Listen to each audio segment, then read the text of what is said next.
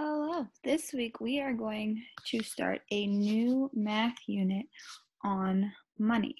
So the first thing we're going to be talking about is a small coin called a penny. And a penny is a circle and it's the only brown coin. So on the front we see President Abraham Lincoln. And then on the back of the old pennies, we see this is called the Lincoln Memorial, and it says 1 cent. If you look at a new penny, the front looks the same. This is a new penny, and this is the old penny, and both of the fronts look the same. But if you look at the back of the new penny, it's upside down, it has a shield that says 1 cent. So if you're looking at new and old pennies, you can see they look a little different on the back. But if it's brown and you see President Lincoln on the front, then you know that it's a penny. Now, all coins have a value, and a penny is only worth 1 cent. So when we talk about coins, we talk about cents. And if you see Mrs. Carmody drawing the coins, I'll usually draw a circle with a P in the middle of it, and that means penny.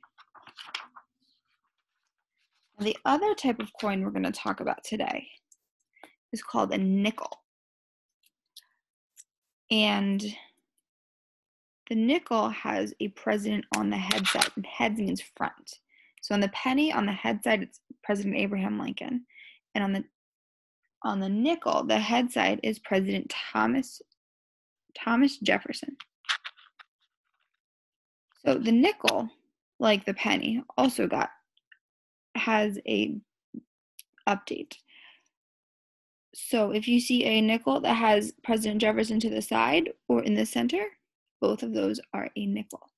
Now the tails are the back side, has Thomas Jefferson's house on the back of it.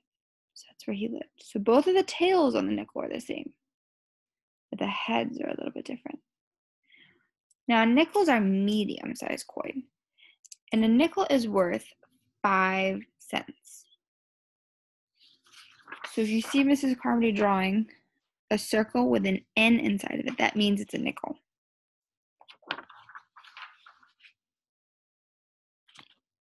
All right, so today what you're going to be working on your math sheet is you're going to be matching a penny and a nickel as heads and tails.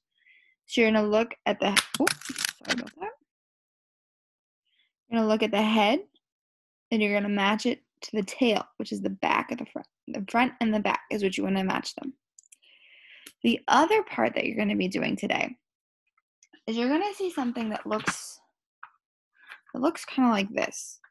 There's a bunch of coins all over the place. What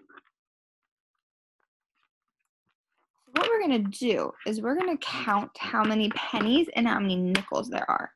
And if you remember, a penny is the brown one.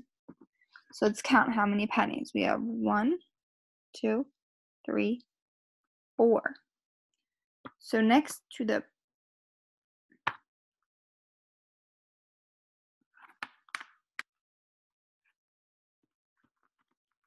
coins are running away.